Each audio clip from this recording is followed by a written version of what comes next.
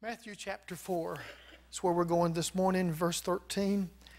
The next step after your encounter. The next step after your encounter. I believe this message is right on target with God being in the house today and moving the way He's doing. And even with what was said about going from glory to glory. The next step after the encounter. What do you do after you've had an encounter with Jesus? Amen? What do you do? Matthew chapter 4 and verse 13 says, Jesus leaving Nazareth, He came and dwelt in Capernaum, which is upon the sea coast in the borders of Zebulun and Naphtali, that it might be fulfilled which was spoken by Isaiah the prophet, saying, the land of Zebulun and the land of Naphtali by the way of the sea, beyond Jordan, Galilee of the Gentiles. The people which sat in darkness saw a great light. I'm glad that I've seen a great light. Anybody else today? And to them which sat in region and shadow of death, life has sprung up. That's what happens when you have an encounter with Jesus. Amen? From that time, Jesus began to preach and to say, repent, for the kingdom of heaven is at hand. And Jesus, walking by the Sea of Galilee, saw two brethren, Simon called Peter, Andrew his brother, casting a net into the sea, for they were fishers. And He said unto them, follow me, and I will make you fishers of men. And they straightway left their nets and followed Him. And going on from there, He saw other two brethren, James the son of Zebedee, and John his brother, in a ship with Zebedee their father. And they were mending nets, and He called to them. And they what? Immediately left the ship and their father and did what? They followed Him. And Jesus went about all Galilee, teaching in their synagogues, and preaching the gospel of the kingdom, and healing all manner of sickness and all manner of disease among the people. Get ready, that's what God's trying to do here this morning.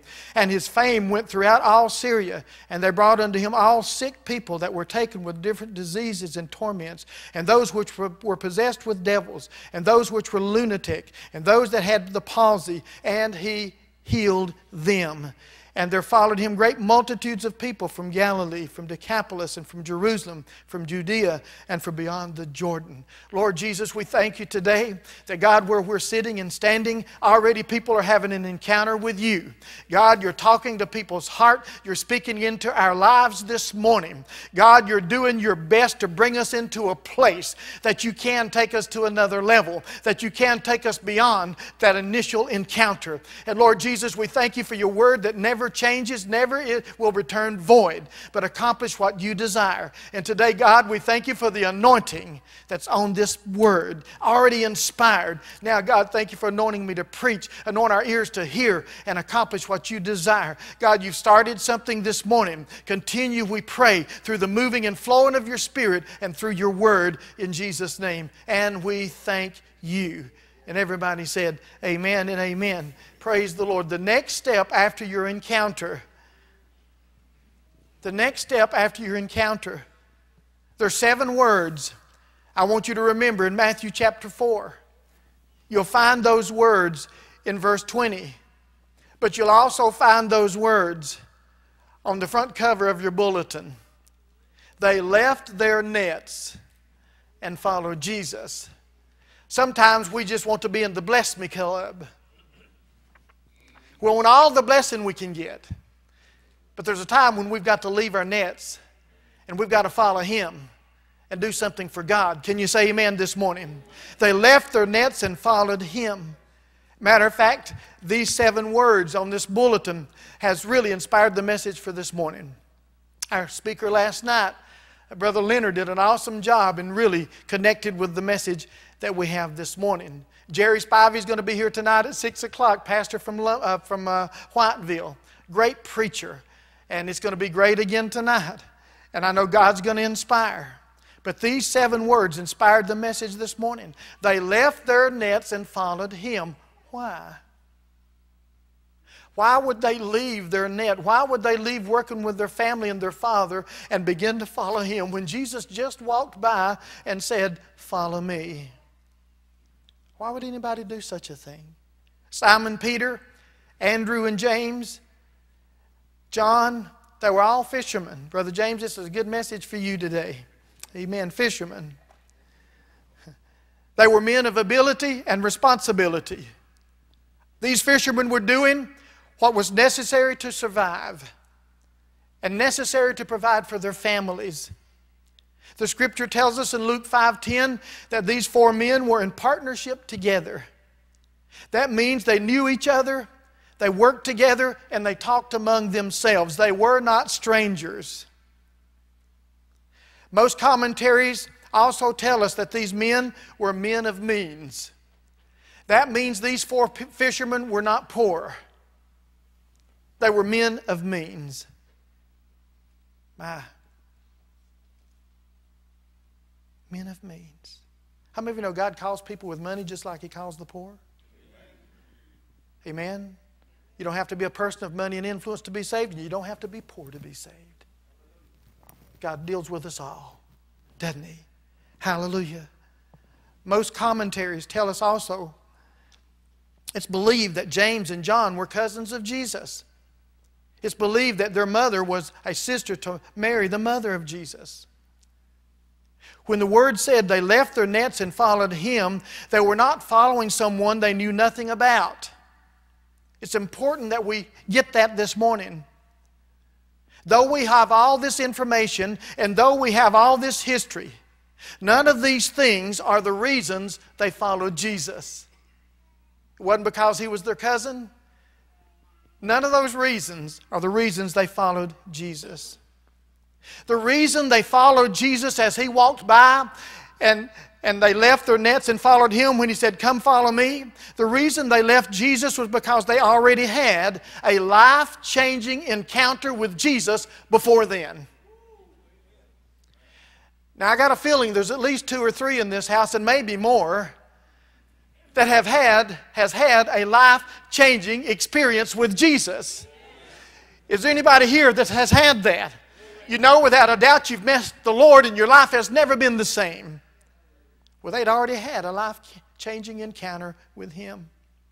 Matter of fact, in John chapter 1, John the Baptist talked about his experience with God and with Jesus when he had baptized Jesus in water.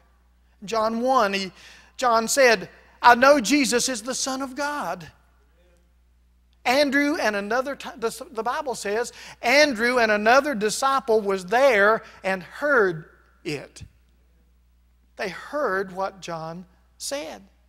When John the Baptist looked at Jesus after his baptism in water, and he made the statement, "Behold," what? "The Lamb of God." The Word tells us Andrew and the other disciple heard it at Jesus' baptism. Then Andrew went and told Simon, his brother, he had met Jesus, the Messiah. Andrew went, sought out his brother Simon, and brought him to meet Jesus. All this happened before Jesus said, "Come and follow me." All this had already taken place. And if you look in John chapter 1 and verse 42, and he brought him to Jesus, speaking of Simon Peter, and when Jesus beheld him, he said, "Thou art Simon the son of Jonas. Thou shalt be called Cephas," which is interpretation, a stone or a rock. Now I want you to think about what, and this is before he said, "Come and follow me." The first time Peter met Jesus, Jesus said to him, "You are Simon. I know who you are. You are Simon the son of Jonah. But your name is going to be Peter, or stone or rock." Peter's first encounter with Jesus changed his life. He was changed before Jesus met him when he was working on the nets with his family. His first encounter with Jesus let him know he would never be the same. His name was Simon. Jesus said, "Your name is going to be Rock." Don't you know after that first encounter with Jesus, after his baptism, don't you know every day Peter was wondering, what in the world does that mean to me? What does that mean for me? Jesus, the first time I meet him, he knows who I am. He called me by name, but he gave me another name. How many of you know when you have your first encounter with Jesus and you come into the kingdom of God, He gives you a brand new name. You don't belong to yourself anymore. You belong to Him. He's given you a brand new name. Christian means Christ-like. Do you also know there's a name going to be written on your forehead? There's going to be a name given to you in heaven, and only you will know and He will know. How many of you know you have a brand new name if you've had that salvation encounter with Jesus? How can you forget it when you meet the Lord? So here's Peter mending his nets. Here's Peter working on the boat. And don't you know why he's working? Rock, rock, rock, rock, stone. Lord, what does it mean? What does it mean? He was given a new name. Hallelujah. So point number one, the 4 fishermen had already met Jesus. If you read the scripture in Matthew chapter 4, it almost sounds like they didn't know Him and He just walked by and said, come on. Now, how many people are going to do that? See, they already knew Him. They already had an encounter with Him. Second thing, their first encounter with Jesus had already changed their lives. Now, no one can meet the Lord and Jesus speak to them about their life and not be changed in some way. There may be people that visit our churches and even visit here, and God deals with them about their life, about their sin, about needing to change. And they may leave here just like they came. But they will never forget that they met Jesus here. Are you hearing me today? Whether listening to a radio, in a church service, watching Christian TV, or a friend talking to you about Jesus, once you begin to realize that you need to change your way of living as a result of God speaking to you, that will never get away from you. You will never be able to get away from that encounter with Jesus.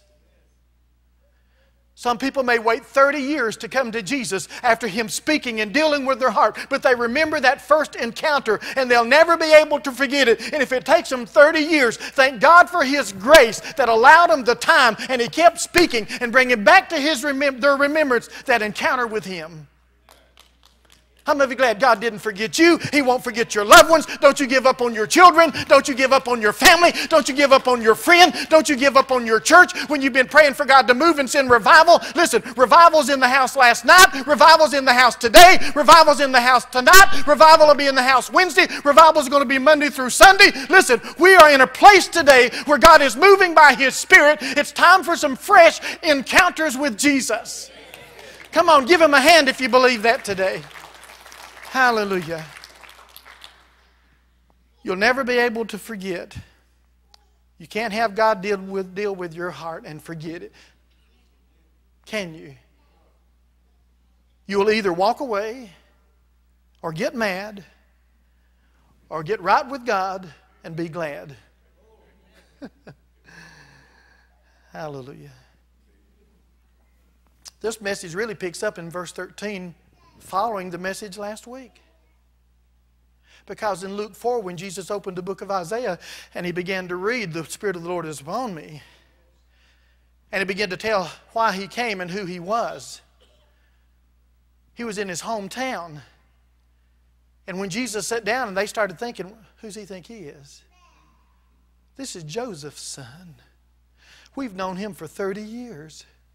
We saw him play in the streets. We saw him grow up here.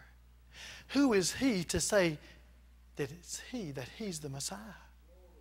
But the second thing that bothered those people in Luke chapter 4 was when Jesus started talking about how He blesses the Gentiles. Now that really got that Jewish crowd in Nazareth. They didn't like that at all. You know what they wanted from Jesus in Luke chapter 4? They wanted Jesus to do some kind of miracle so they could say He was who He said He was. I want you to think about that. Now we see, as Jesus walked by the Sea of Galilee, matter of fact, He left that crowd. Matter of fact, Jesus never does a miracle on a dare.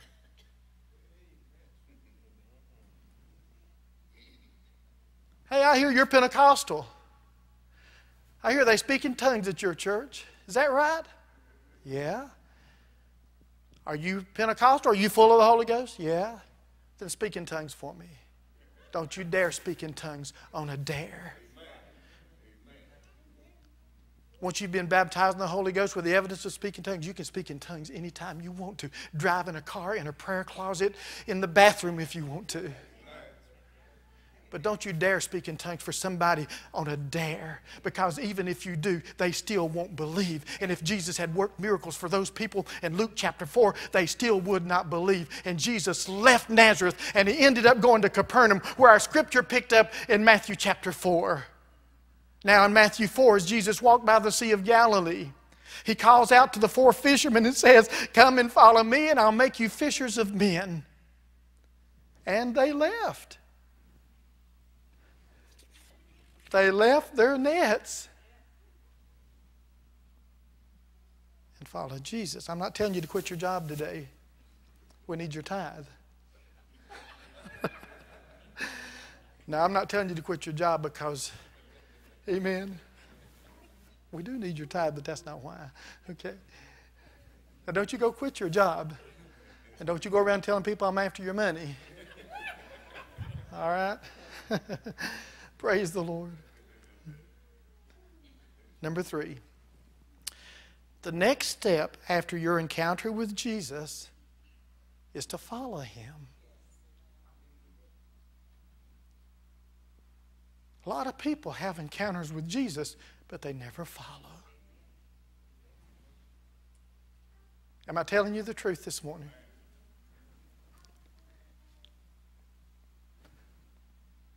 This was Jesus calling them to be his disciples. This wasn't the call for them to be an apostle.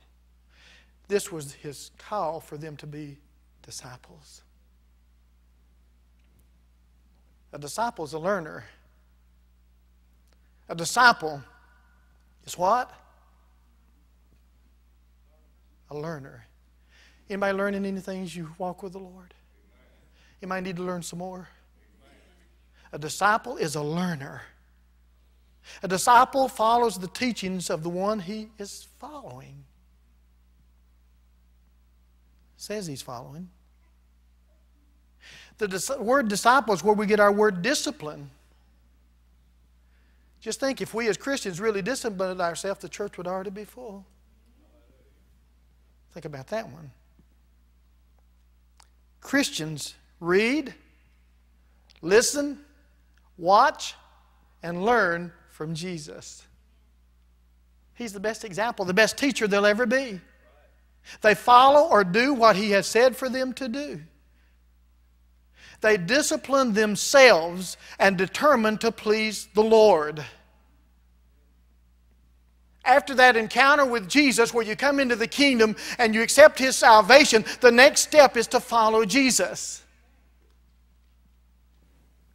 Listen, watch, learn, and do. Listen, watch, learn, and do. So Jesus took these 4 men. They left their nets. They began to follow.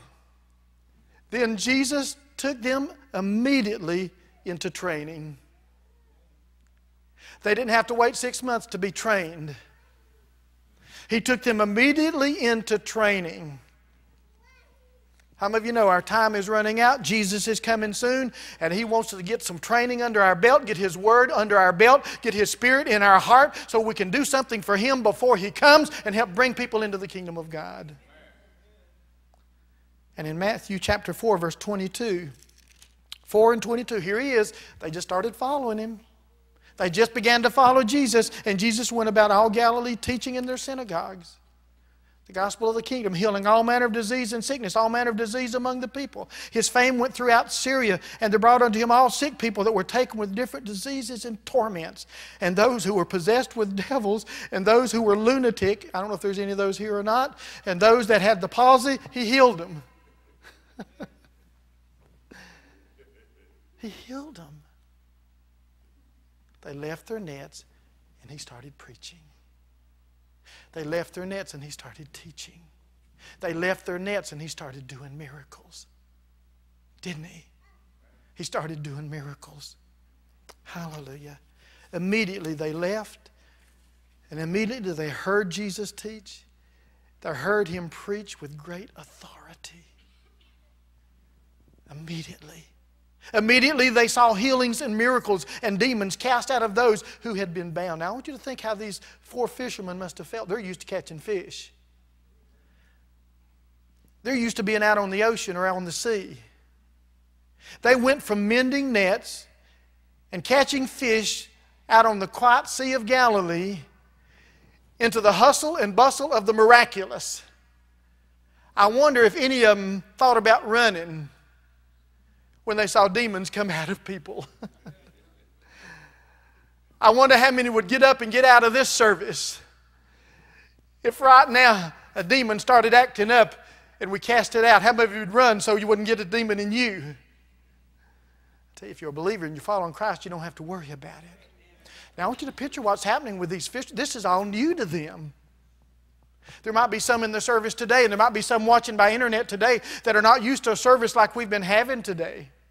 But I want you to know that doesn't matter. What matters is the Spirit of the Lord is in the house, and the anointing is here, and God is moving because He cares about each and every one that's watching, listening, seeing in this place or by internet today.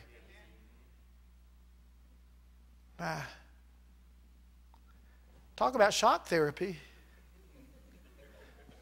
How many of you had shock therapy the first time you went to a Pentecostal church? I knew, scared me to death. I was going to a little Baptist church out in the country. I went down to the altar to get saved one time at this little Baptist church. God was really speaking to me as an 8, 9, 10-year-old. And all they did was talk to me about joining the church and never led me to Jesus. At 12 years old, I went with my uncle to visit the Assembly of God church in the mountains. Whew. I'd never seen people act like that before. People clapping, shouting, singing, dancing, teenagers around the front just having a hoedown. But God got hold of my heart. And at age 12, I gave my life to Jesus. And right after that, baptized in the Holy Ghost with the evidence of speaking in other tongues. And not long after, called to preach the gospel of the Lord Jesus Christ. Dear God. I had shock therapy too. Like some of you. Peaches, you didn't know what you were getting into, did you? Glad you didn't. But you know, Jesus kept adding disciples until He had 12 who were close to Him. Now, how many of you know God wants you close to Him? In the beginning, He had 12 that were close to Him. And if you go to Matthew chapter 10 and verse 5, these 12 Jesus sent forth and commanded them, saying, Go not into the way of the Gentiles at this time, and into any city of the Samaritans enter ye not. But rather go to the lost house of the sheep of Israel. Their first commissioning was to their own. And as you go, preach, saying, The kingdom of heaven is at hand. Heal the sick, cleanse the leper, raise the dead, cast out devils. Freely you have received, freely give. Boy, I'd almost like to be in there when the first dead person came to life, wouldn't you? We'd be picking people up everywhere, wouldn't we?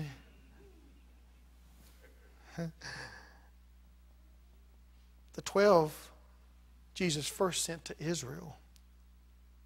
They were doing what they had seen and heard Jesus do. Weren't they? They were doing what they had seen and heard Jesus do. And what happened as they followed Him, they began to sharpen their focus.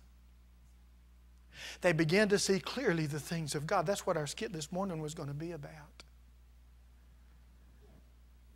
They began to see clearly how God worked and spoke and moved. If you don't get in, you'll never know how He works. You'll be afraid of what you see and what you hear until after you get in. Come on. Now remember, they went from their encounter with Jesus to following Him. They listened, watched, and learned, and now they were doing what Jesus had done. I want you to write this down. If you have a pen and paper, it's a little bit lengthy, but I believe it's from the Lord. In order to refocus and shift priorities so we can put those things that are important to God first, we must move beyond our first encounter with Jesus. It's on the screen. In order to refocus and shift priorities so we can put those things that are important to God first. Say first with me. First. We talk like we put Him first and we come to church once a week. We talk like we put Him first, but we don't tithe and give. Come on. We talk like we put Him first, but we're not praying for anybody to be saved or laying hands on the sick for them to be healed. To be first, we must move from our first encounter with Jesus. Babies stay in the cradle. Followers get up and walk. Shout me down, say, oh me, or come slap me or something. Don't come slap me, don't come slap me. But babies stay in the cradle, followers get up and walk. Jesus said, follow me. I tell you, I'm a long way from being a baby, and I don't want to go back there. And I've not arrived yet, but I'm on my way to becoming everything God wants me to be and doing everything He wants me to do. How about you? And I believe in this place, there's a lot of people that love God are ready to take the next step in following Him. Followers don't just talk the talk, they walk the walk. Can you see what's happening here with these disciples? Jesus preached repentance. Then He demonstrated the power of God. Follow me and I'll make you fishers of men. The disciples were now preaching repentance. Where'd they learn that? They watched Him. They watched Him. They were telling others about the kingdom of God. Through them, people were being healed and freed and brought into the kingdom of God. It wasn't just Jesus doing it anymore. It was them doing it. There was only one Peter, but everybody can be a follower. There's only one D.A. Leonard that preached last night, and Jerry Spivey coming, one Leo Bracken, one Jason Powell, one Larry Dolphinball. But everybody can be a follower of Jesus. Don't mimic me. Don't copy me, copy Him. Amen, copy Him. As they followed and did what Jesus said to do, they became what? Fishers of men. It didn't just happen. It was a process. They started following. They didn't know what they were getting into either. Did they? Just like some of you didn't know what you were getting into when you started coming here. But now you're glad you're here. Some said, I'm not going back to that church, and you're still here. You know why? It's a God thing. Because deep inside there's some spiritual hunger there. And you may not be where you want to be yet in the Lord, but there's a spiritual hunger there. And God keeps tugging at that. And you keep coming back because you know there's more. Because you know there's more. Dear Lord. Because of their walk with God, people were coming to Jesus. Because of our walk with God, people are going to come to Jesus. It's not all going to happen in here, but a lot of the preparation happens in here. Now I want you to notice what Jesus said to His disciples at a time when they were finding it hard to believe that He was alive from the dead. Remember, they'd seen Him crucified. They saw Him die.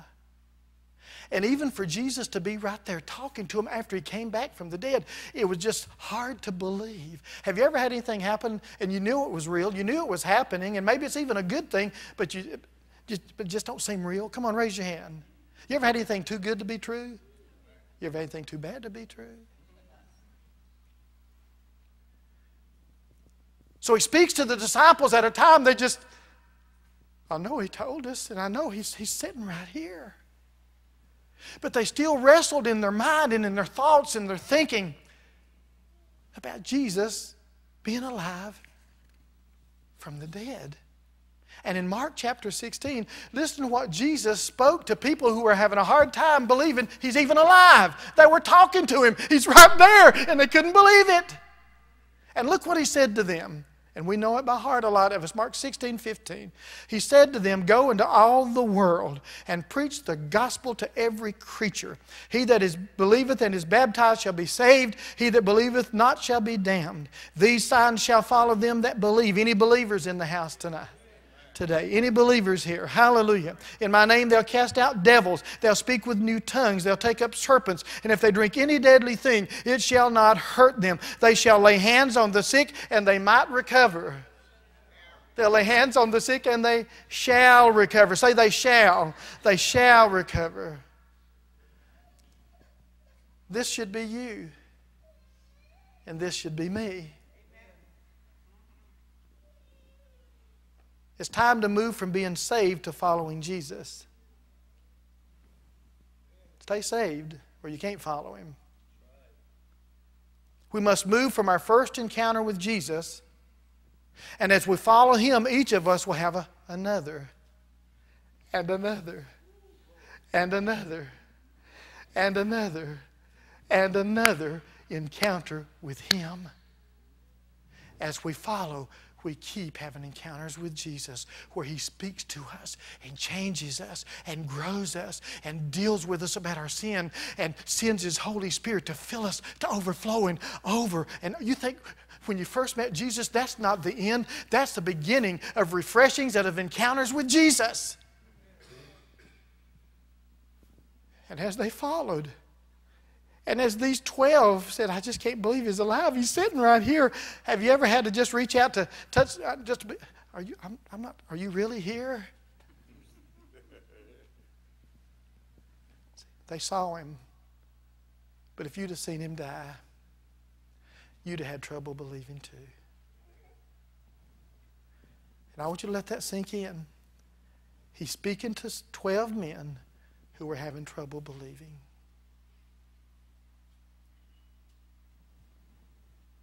And He still said, "Go." Sometimes we preach the Word and teach the Word as if we have to be super spiritual to be used by God. And that simply is not the case. Even in those times when you struggle with believing, God says, "Go."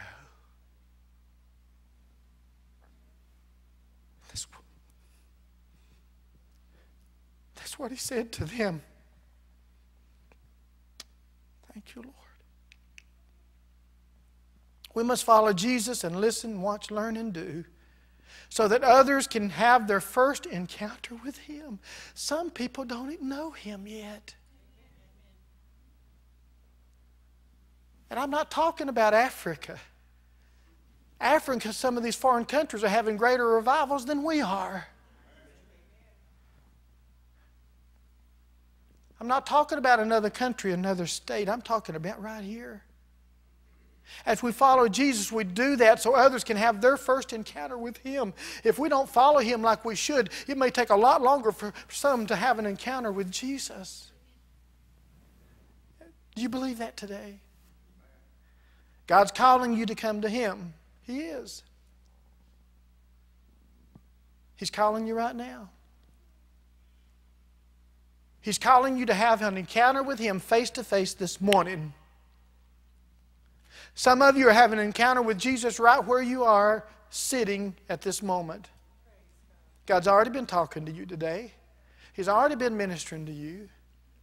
There's some sitting here God's dealing with about changing our lifestyle, changing some things that need to be changed in us. God's speaking. You may not be shouting. You may not be running to the aisle. But you know God's talking to you.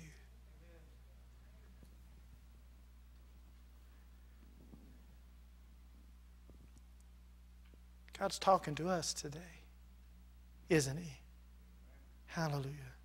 Some of you are having an encounter right now. You had it during worship, and you're continuing to have it through this preaching today. Hear Jesus say, "Follow me, and I will make you fishers of men." I will make you. Follow me, he says, and I'll make you what I want you to be. Follow me, and I'll make you my son, my daughter. Follow me, and I'll make you that fisher of men. So, what are you doing with Jesus? What are we doing with Jesus?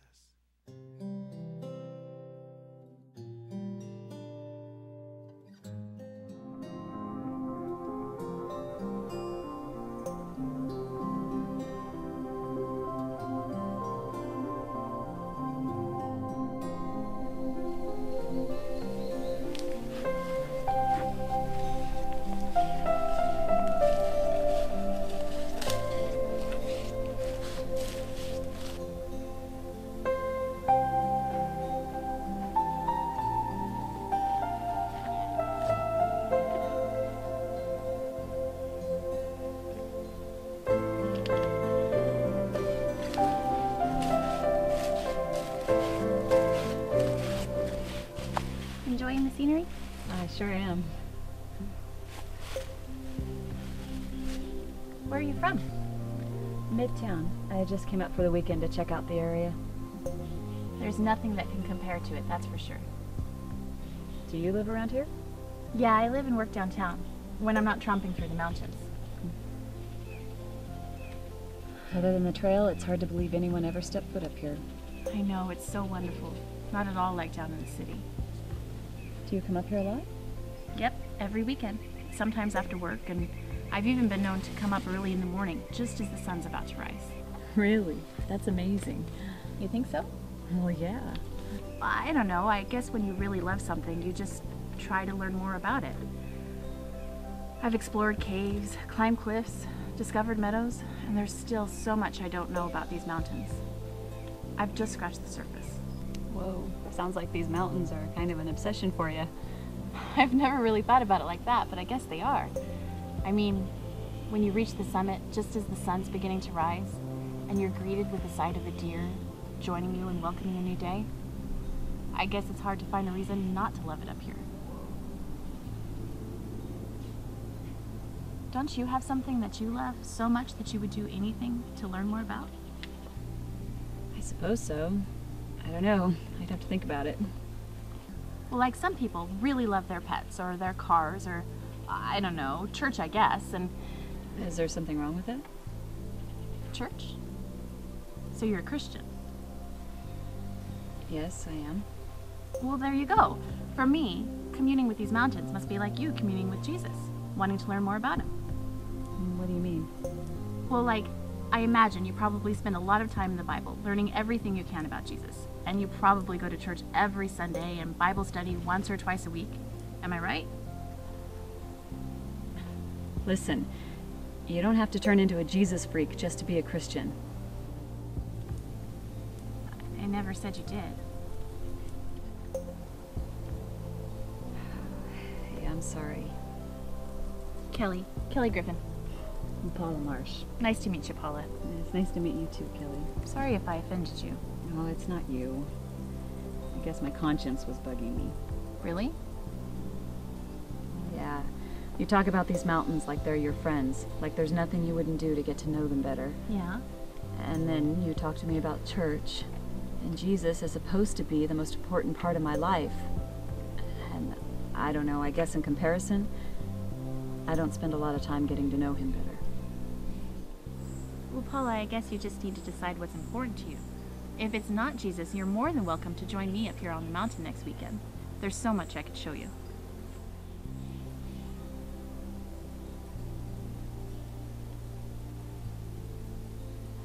I want to thank you, Kelly. You've shown me more up here than I thought I'd ever see. So you'll be back next week?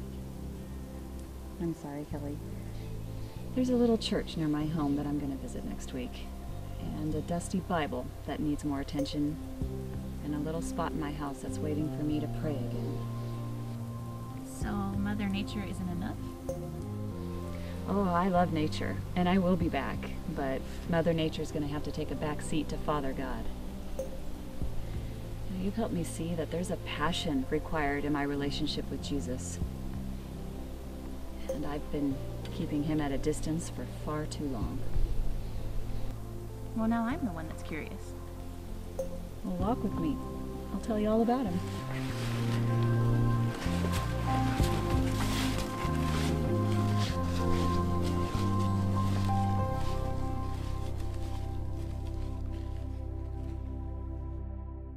Dear Lord, will you stand? Oh, thank you, Jesus. What are you doing with Jesus? Not only what are you doing with Jesus,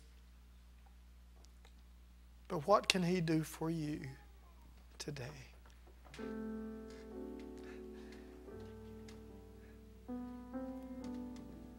What are you doing with him? And what can he do for you? Nature had to take a back seat.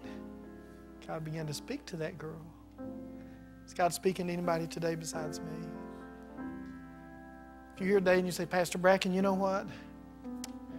I really do need to strengthen my commitment to God. Is there anybody bold enough to say, that's me? I'd be the first to step to the altar, say, I want to strengthen my walk with God, my commitment to him. If there's others that want to do the same, I want you to step out from where you are.